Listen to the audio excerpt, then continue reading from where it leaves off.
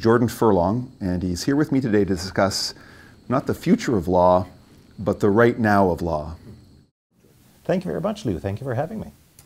Now, that's a nuance that you've brought to my attention, focusing on not the future of law, but the right now of law. Why is the right now of law more relevant than the future of law? Well, it's funny, right? Because when I first began this process of speaking to lawyers, speaking to law firms, and this goes back a good 10 or 12 years ago now, I would regularly get asked to come in and talk about what does the future hold? Where's the future taking us here in the law and the legal profession? And back then it made sense because we were still in a very static environment. We talked a lot about change. We talked a lot about what might happen someday, but a lot of it was forecasting. Some of it was wish casting, to be honest with you. But that's kind of where we had to work from. You contrast that with today, and I find that we don't really need to concern ourselves with the future nearly as much as we did in the law, because so much of what we forecast and worried about and hoped for, it's here. This is what I frequently say to my law firm audiences. You don't have to sit back and wonder what the future is going to bring. It's here. And now what you need to ask yourselves is, how do we deal with it, right? This is a new set of market dynamics. It's a new set of circumstances. As lawyers, we have new competitors. As clients, we have new options. Sure, it's going to increase and change and multiply as time goes on, but this is the situation we have now. How do we respond to this today rather than waiting for down the road? Well, you speak to what is a very dynamic situation for law firms and lawyers in the world today, but if you were to turn your mind or your glance back to the legal market over the 15 to 25 years that you've been commentating on it or working on it, what's the biggest change that you've seen during that time? You know, it's funny because in a lot of ways, the biggest change, you kind of have to pull the camera back a little bit to really appreciate it, and that's the degree to which all of this talk about change is no longer just talk. It has actually happened. It's the mainstreaming of change and new dynamics, or the normalization of it, right? Again, if I'm talking 10, 15 years ago to a law firm about a lot of stuff such as technology and process improvement and so forth, and a lot of times I'm getting very skeptical looks, and I'm getting, well, that sounds interesting, what have you. Today, I could name you easily 10 law firms within the US and Canada, household names for most lawyers, that are actively engaged in projects and initiatives and creating products and services, heavily invested in technology, frameworked in elements of process improvement. They're using it to work more efficiently and save money. They're using it to deliver services faster and better and cheaper to clients than they could in the past. And that, I think, has been the most encouraging thing for me, the degree to which we no longer have to talk about this as what if or what have you, and we no longer have the excuse. This is a really important one. The biggest excuse lawyers love to deploy is no one else is doing this, right? I like to say that, you know, if you're in a CEO roundtable with his or her board of directors or chair people, and someone says, hey, here's a potential initiative, no one else is doing it yet. And everybody's like, yeah, that's awesome. This is terrific. We have a chance to have a first mover advantage. You say the same thing in a law firm meeting of managing partners and committee chairs. No one else has done this yet. Oh, I don't know about that, right? So this is the excuse we love to deploy, but we no longer have it. So when a law firm says to me, well, I don't think we could do this, I said, I can rattle off a dozen firms that have done it, that are doing it, and are going to continue to do it while you tell yourself it's not possible. That has been the change I think we can really take the most satisfaction from. What has not happened during the last 10 or 15 years that has surprised or disappointed you? Oh boy, disappointments. You know, here's the thing about talking to people like me who, although we talk about the fact I don't talk about the future as much anymore. I still do. I still talk about where the future brings us and so forth. But anybody who forecasts, anybody who predicts or kind of lays out the path ahead, there's an old dodge that you fall into very unconsciously, which is where you say, the thing I have expected to happen hasn't happened yet, but it's going to happen any day now, right? It's right around the corner, you know. Generally speaking, whenever you hear someone say, oh, in the next 5 or 10 years, that's the tell, right? It's like, it hasn't happened yet. I don't really know why it hasn't happened yet, but it's going to happen any day now, right? So for me, the thing that I really thought would be around the corner and has not yet arrived yet is what you might call the mobilization or the empowerment of buyers. And you can talk about this in both sectors of the market. There is the consumer market, I guess you could say, individuals and families and small businesses, which I know is not obviously the area that we're talking most about today. But there are still massive problems of access to justice and coverage gaps in the law there. And it would be laughable to say that individual clients, individual people have become empowered vis-a-vis legal services providers. But I think you could even say the same thing on the corporate commercial side. As much as there has been definable, measurable progress in terms of new services, new products, and a sharper and smarter, more sophisticated level of demand from especially corporate enterprise level clients, there is still so much further ahead that we could be at this point. And for me, I tend to point the finger. I love pointing fingers. It's one of the fun parts of my job. But the fact that most legal purchasing decisions in corporations these days are still made by lawyers. And most of the people, not all, but most of the people in that position in law departments came from law firms originally. This is where most lawyers gestated, for lack of a better term. And so they absorbed the culture, and they had this idea that a law firm is the default place you go to for legal work, and a lawyer is the default provider for legal work. And it's that lack of imagination, that kind of structural lack of imagination, that I really think has hobbled corporate clients' ability to really take advantage of what the market offers them right now. Do you see any indication or have any hope that that might be changing? I do, and I see it primarily because, okay, I shouldn't say primarily. There are two ways in which I see it changing. One of them is we're getting more people on the buyer side. Again, we're talking now corporate, commercial, enterprise clients. More people on the buyer side who are not lawyers, who do not have a strictly legal or law firm background. And most often these people come from two groups. One is from the general area of procurement, which, as you know, of course, are pricing professionals who are charged with getting the best price they can for whatever order of widgets or what have you the corporation needs. And they're very, very good at that. They do a great job of getting the best price they can. But also from a group of people called legal operations professionals, who some of them are lawyers, some of them are not. But they are coming at this from a similar kind of angle, not so much to drive the best price no matter what, although they certainly like to have the best price, but more about we want to rethink the how of legal service delivery. We want to rethink it internally. How do we solve our own legal problems internally? But also we want to create a level of discipline amongst our outside providers of legal services. We want to give them frameworks and criteria for what they're going to deliver, when they're going to deliver it, and how. So I think bringing these people who are not lawyers into the buying conversation has been a really good development. It is, again, in its relative infancy, but I am optimistic that that will continue over the course of time. Second thing that I think has made a difference is that we are seeing far more, I hesitate to say enlightened, but I'm going to say it anyway, enlightened individuals occupying senior positions in-house, such as general counsel and deputy general counsel and so forth. People, generally speaking, from a younger generation, with a new approach. And this is something I say to law firms as well. I said, look, I know the way law firms work. I know that you may have a partner who is 55, 60, 65, 70, is hanging on, doesn't want to leave, and it's very hard to bring about change when a lot of these people are anchored in the past. But that is not a problem from which our clients suffer, because when their senior executives get to a certain point, they retire because they have a pension and they get a nice little package and out they go, and the whole thing is set up for that, and new blood is constantly moving up. New blood is rising to the top faster in corporations and in law departments than it is in law firms, and I think that's the other positive development we can look at. Well, which begs the question, and although I think it's fair to say that either process specialists or procurement specialists don't comprise the complete constellation of people who are buyers of legal services, if you had to generalize and share some insight on what it is that, from your perspective, clients generally want, how would you answer that simple question? Simple question.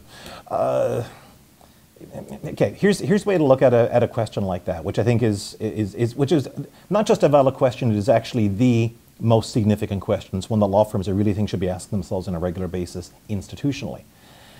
And I think a good way to answer that is with another question, which is to say, what do I want?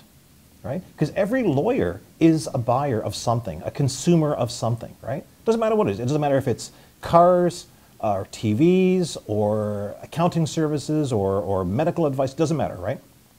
We're always out there buying stuff. What do we want ourselves in that kind of a situation, okay? Where we are buying something and we don't necessarily have the expertise ourselves to know, because we're not TV, repair people. We don't know, how TVs work, what the best ones are, right? So think about that. What we assume, there are certain things we assume and there are certain things we look for. What we assume is that everybody out there who could sell us a TV, everybody out there who could provide us medical advice is competent. They know what they're doing, okay? And they are trustworthy and they can be relied upon, because we have laws to make sure that you can't be out there as a complete charlatan offering services like this. And it's interesting to me that a great deal of law firm marketing still operates in this idea that, oh, we have the best lawyers and we're smart and we're so intelligent and we come from the best law schools. And I say to law firms, clients as a general rule don't care, because they assume you're smart and they assume you know what you're doing. That's table stakes, okay? What else do you got? What do people actually care about? And I think what clients each of us as individuals, and I think this applies to corporate clients as well, they're gonna choose their providers according to a very short list of criteria. They're going to look at, is there a proven ability to deliver services of value to people like me? Okay, that's, have you done this before and have you done it well? Are you affordable? And that does not necessarily mean are you cheap. It simply means how much are you going to charge me, and is it something that I feel like paying? What is the experience like of getting served by you? Which is a massive black hole for most lawyers and law firms. They do not pay nearly enough attention to what it feels like, and it is a feeling, what it feels like to get served by a particular provider, right? Because you could get great medical advice from a doctor who is a complete jerk and has terrible bedside manner, and many of us have been there, right? Or you could say we had the best, these are the best TV place in town, but the salespeople are just so elitist and sniffy and I can't stand dealing with them, right? We've all been there. So that's the third aspect of it. And the fourth is very ephemeral, but it comes down to value, which again is a feeling.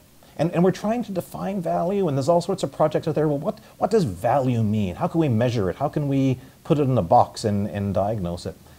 And it's not a bad thing to try to do that, but value at the end of the day is a feeling of satisfaction, and it's very hard to control that. It's very hard to manufacture it, and it really comes out of a relationship and a connection. And I wish lawyers would spend more time thinking about the relationship, the connection, and the experience, because that, to me, that feels like a differentiator, because that's what clients want. Would it be your observation then, quite paradoxically, that the increasing role of technology, the conversations that we're having about commoditization, artificial intelligence, the paradox of social media as ostensibly a connector of people, but actually something that divides people, then creates a premium around this concept of individual human relationship and feeling? Mm-hmm. It seems at a moment in which technology is pushing us apart, there's a greater premium on human connection. Does that speak to what you're referring to? I think absolutely. I think that's a very good insight, because that's driving not just developments in the law, but in a lot of different sectors. I think it's why there are people out there who will, on purpose, even though they can get something cheaper from Amazon, they will go get it from a person instead, because they want something more than just the lowest price delivered the next day. Don't get me wrong, many people do. This is why Amazon is $1 trillion whatever dollar company. But a lot of people out there say, that's not the highest or the only value for me. And I think the same thing applies in the law. When you are in a position as a lawyer of saying, well, a lot of the tasks that I used to be able to bill for, or as a law firm manager to say a lot of the tasks that we used to bill our clients for, because we would assign it to an associate, especially a junior, and he or she would spend many hours at it and bill out at whatever $100 an hour multiple works for your jurisdiction. We made a lot of money that way. But now we have a problem, because the tasks that we used to give to these young lawyers, they are being automated. Due diligence is getting automated. Document review and contract drafting and contract management and legal research and e-discovery, all these different dimensions of work that lawyers used to do are getting automated. And it's reasonable to feel a level of threat or feel a level of concern about that, to say, well, you know, what are we going to do? If we're not doing that, what will we do? And the way I often put it with lawyers is, you know what, think about it a little differently. Suppose that somehow, through some accident of history, before lawyers ever developed, that software was invented first, such that by the time you came along as a lawyer and someone said, so you're going to do some document review now, you'd say, why in the world would I be doing document review? We have a machine for that. And I think that kind of approach, not to look at it to say work we used to do is being taken over by machines, but to look at it and say work that we would never have done and would never have wanted to do in the first place, work we sure never went to law school to do, is being done by machines. Okay, what else is there to do? And in no way have we exhausted the entire universe of needs and opportunities that our clients have for us. Our clients will be the first ones to tell us that. So I think the human elements of, yes, empathy and connection and engagement are really important, but I really think the underrated element now is kind of creativity, to say, what else could we do? This is not a question lawyers are accustomed to asking themselves, but we are smart, we are good thinkers, we are, at the best, we are very good people to relate to one another. What could we do? But it's also not a mode of thinking that's encouraged or taught or even discussed at law school, generally speaking. And insofar as lawyers then are, before they're lawyers, law students. And law firms, or I should say law schools, aren't rapidly changing. What challenges or risks does that present the profession in terms of cultivating or curating the people that you say are now required for us to be able to compete and adapt? A really critical point. And frankly, there are certain points of critical vulnerability for the legal profession at the moment, I think. And one of them is the fact that the system we have traditionally used for bringing people from the start of their legal careers, which is the first day of law school, to a point of viable market competence or viable client competence, that system is breaking down and we don't have something to replace it. Law schools have never been all that great at actually preparing you to practice law. Law school's there to credential you. That's essentially it, and give you the basic grounding in legal information and so forth. Law firms, for the most part, have done the heavy lifting of saying, okay, you're a smart person with a smattering of exposure to legal principles. Now we're going to actually show you how law works, right? And traditionally, you go back enough decades in the past, and you would find older, more senior lawyers actually taking younger lawyers in hand and showing them the ropes. And that has not really been the case now for a number of years. And now we see the diminishment of the number of opportunities for articling here in Canada, and similar opportunities elsewhere in other jurisdictions. We see the number of associate positions shrinking in law firms, as I believe we will see, because the kind of work associates have traditionally done is being automated. Now we're in a situation of saying, how do we train new lawyers? How do we develop new lawyers? And there's no answer to that yet. The approach I take to it, and I've said this on a number of occasions at a number of different conferences, to the question of who's responsible for training and developing new lawyers, I think the proper response is to say, let's ask the question differently. Not whose responsibility is it, but who wants the opportunity. Because there is a massive opportunity right now to fill this gap, to take over this void. If there's someone out there with a whole lot of venture capital money and an interest in the legal profession, and there are, who wants that kind of opportunity, that is where I would suggest they go. Because we need not just a bridge between law school and practice, we need an entirely new ecosystem or structure for developing that. I really hope we get one, because if we don't, like I said, it's a critical point of vulnerability and it needs an answer.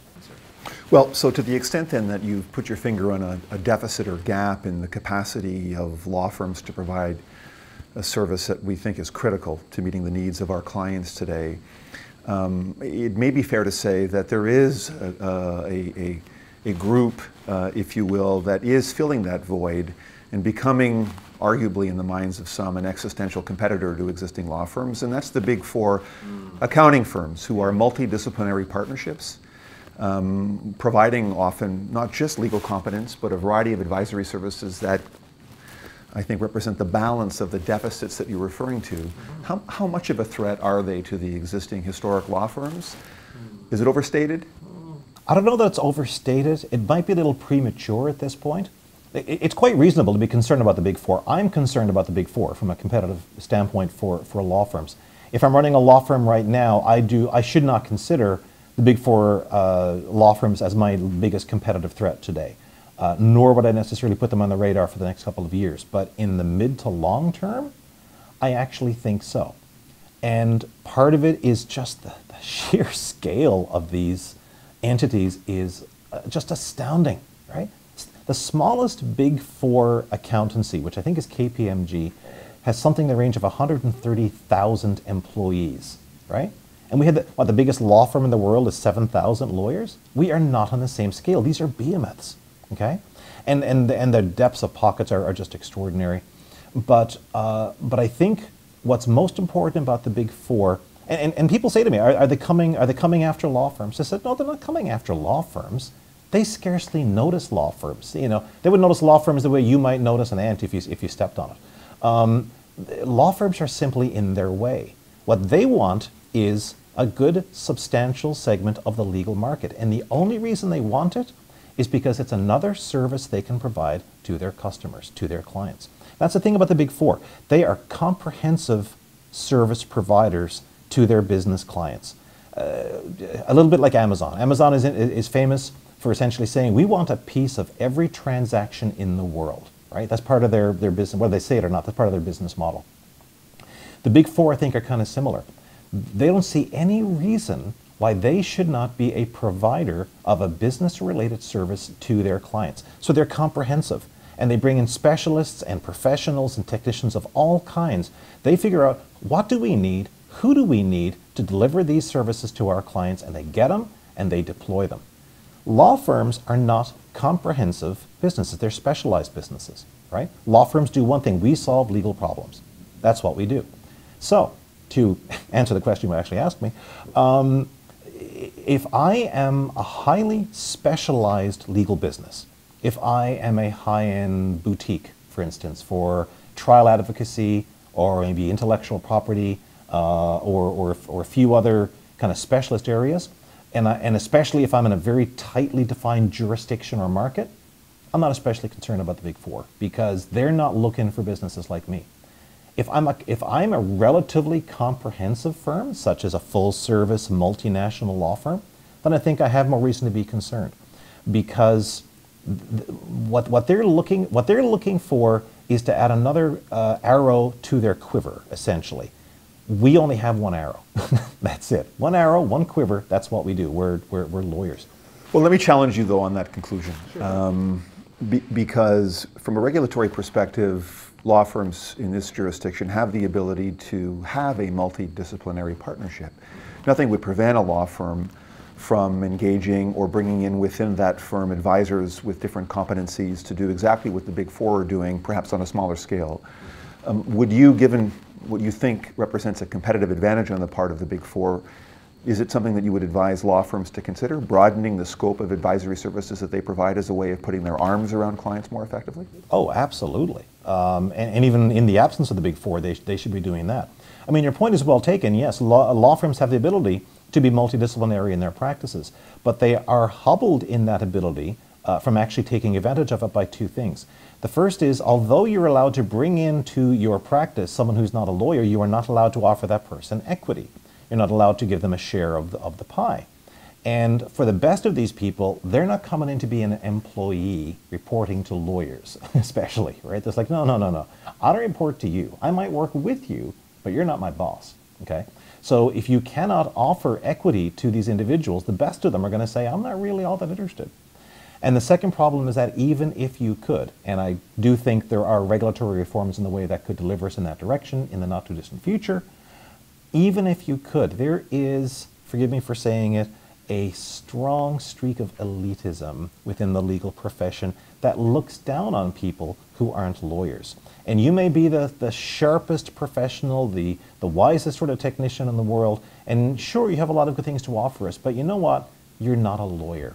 And law firms today have massive problems with getting the most value they can out of their employees who are not lawyers, because they have this kind of dismissive approach to it. I know so many people in legal marketing, in legal knowledge management, law librarians, who struggle with this daily. It's the sense of getting talked down to by the lawyers. Drives the law librarians nuts, who have at least 3 times as many degrees as the lawyers they're reporting to. So I think that level of elitism, that is like self-sabotage on the part of law firms and the legal profession. Let's change gears. You were talking a little bit earlier about commoditization and technology within the practice of law. We are hearing a great deal about artificial intelligence and its potential to disrupt the legal services model. Are lawyers really going to lose their job to robots? Is this hype, or is there some real risk to the profession in this? There is a huge amount of hype. And part of it is because there's a lot of vendors out there who are competing in a very busy marketplace for your attention.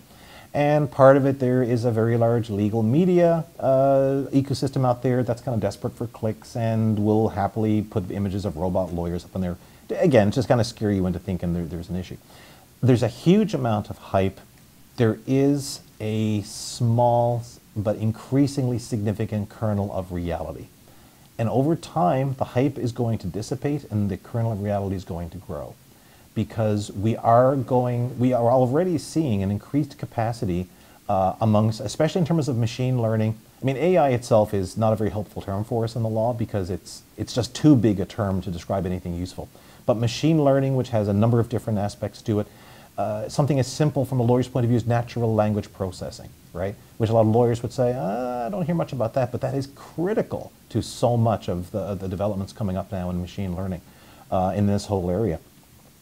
It's something we don't pay enough attention to.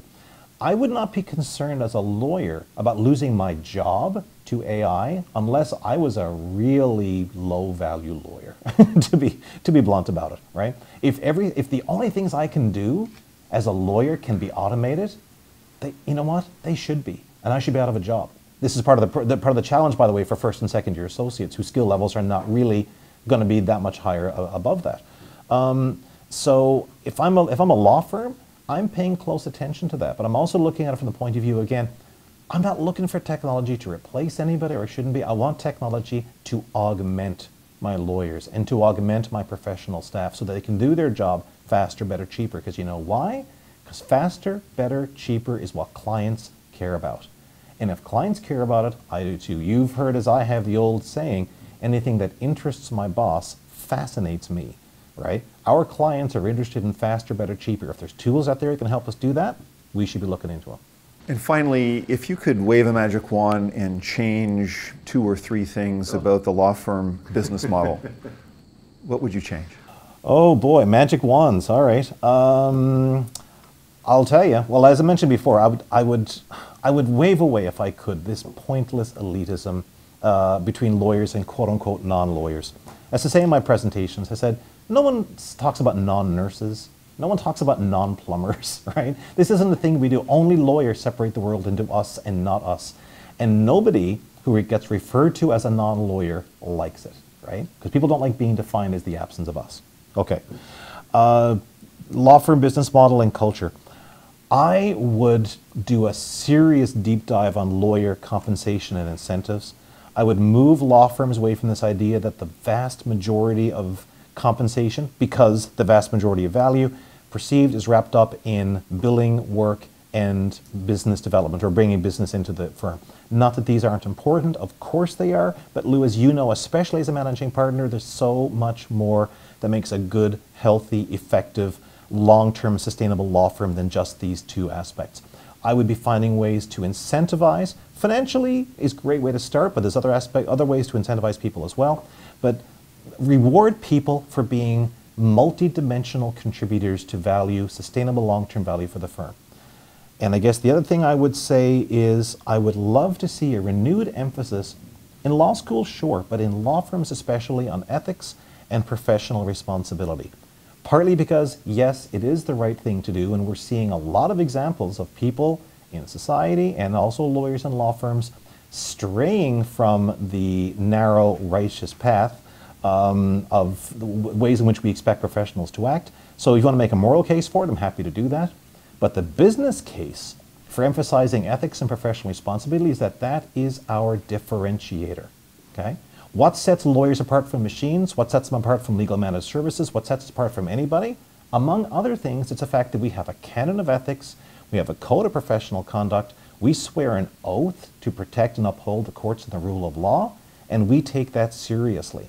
And that is a gem, that is a gift to the legal profession in a very dynamic competitive market. I would push harder and dive deeper on that. I would love to see lawyers and law firms invest in that more substantially.